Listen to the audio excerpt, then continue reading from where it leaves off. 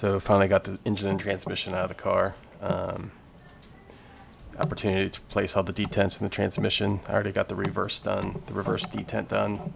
Working on the fifth gear detent here on the side. It's a trick here is trying to get the snap ring out. It kind of gets embedded in the plastic. You got to get a little medieval on it to get these snap rings out.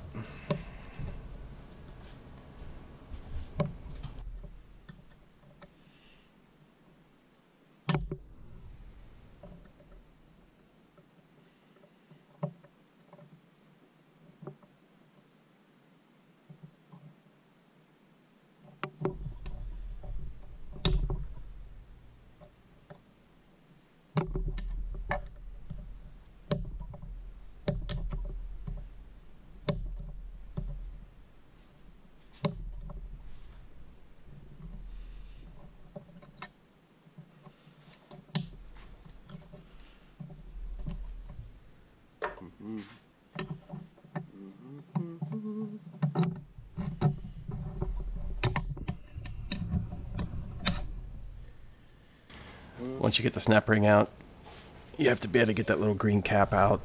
Generally, just punch a hole in the top of it and screw a screw into it, something you can get a hold of and pull the cap out.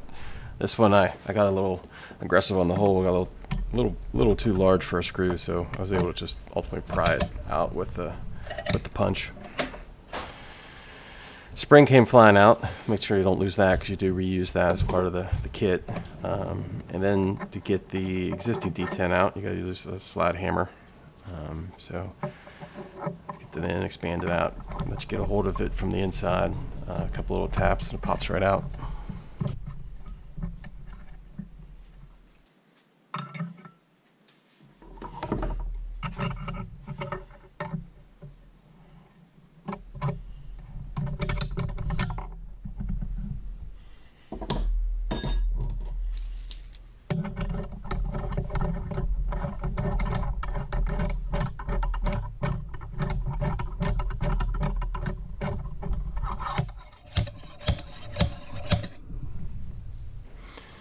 Once you get the old detent out, a little bit of wear on that one, the next trick is getting that sleeve out. So inside of there is the sleeve.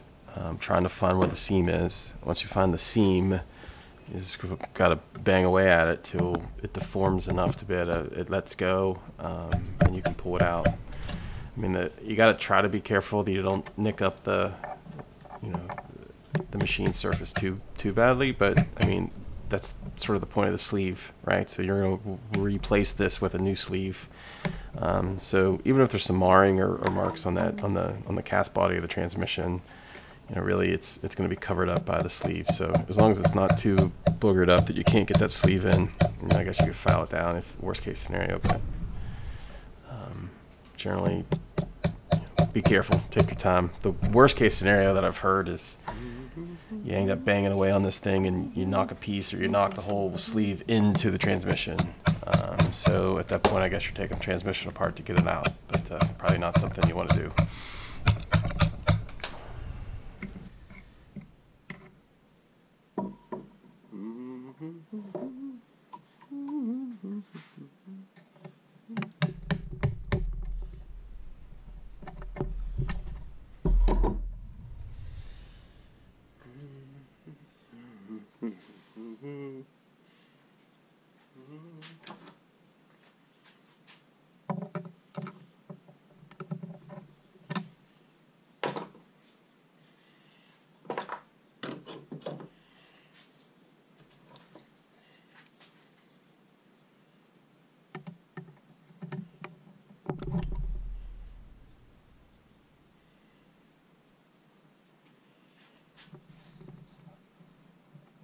I just want to sort of check the inside of that board and make sure it's not too buggered up, and this one was okay. So basically get the new sleeve out of the kit.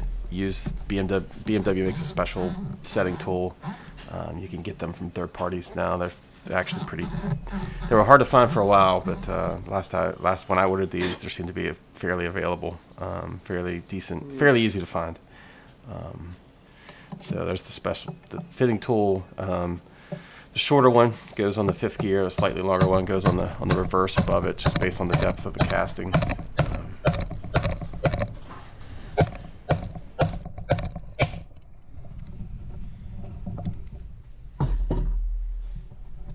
Sort of screwed up on the camera mounting.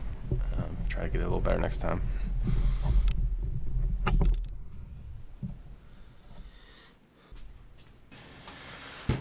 Once you get that sleeve on, I sort of made the mistake. I tried to put the detent in without any transmission fluid on it, without any oil on it, and about got it stuck. I had to use the slide hammer puller to pull it back out, cover it good in transmission fluid, so that it slides free.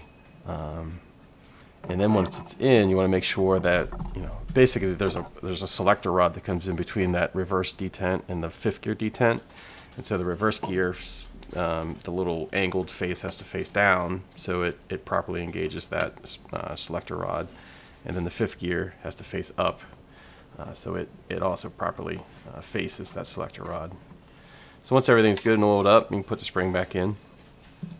And the trickiest bit is actually getting this new cap back on and the new snap ring in.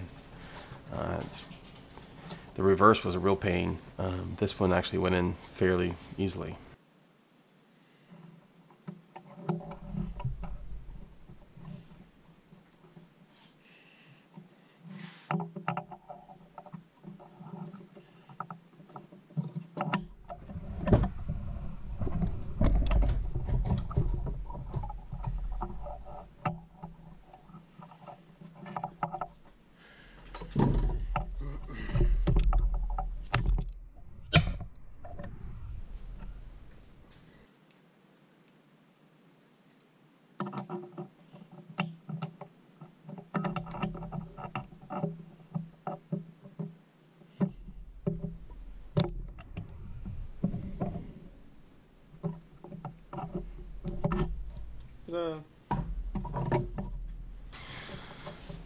So that's the 5th gear detent installed, just making sure the snap ring's in place. Up next, I'll actually show how to do the other detents that come as part of the kit. So these detents along the top here give you the feel as the selector forks engage either into 1st or 2nd gear, or 3rd or 4th gear, or 5th reverse gear. So those two, the two big ones we did on the side are the spring. You know, you imagine your gear shifter. You know, the spring as you try to move it left or right. These along the top give you the feel as you move that shifter up and down. So the center one's for 1st and 2nd gear. The one closest to the camera, I think, is 5th in reverse, and the one furthest away from the camera is 3rd and 4th gear. So, you know, these are a little bit simpler. It's got a cap and a spring. The spring holds the detent down on top of the selector fork. Just sort of got to, you know, figure some way to get that out of the bore. It's actually not hard.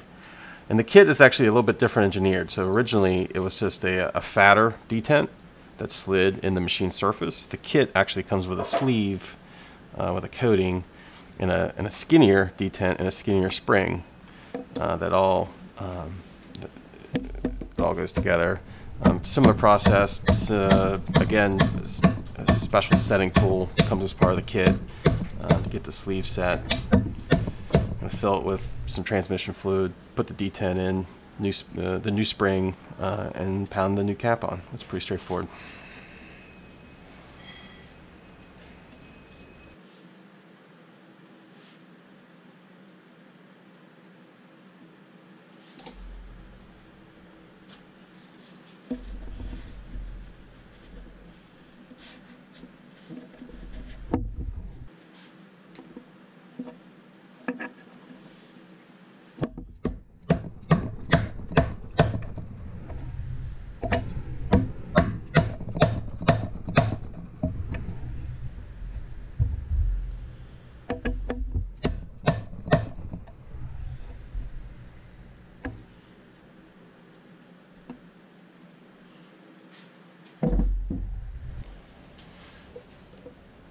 So the last thing I'm doing here in the video is replacing the selector rod joint.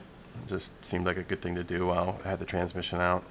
You know, switching over from the stock shifter to the actual tunnel mounted shifter from BMW World, so it should make all the shifts feel a lot tighter. So I figured while I was in here, this is the last little bit of play in that system, so went ahead and replaced it with a new one.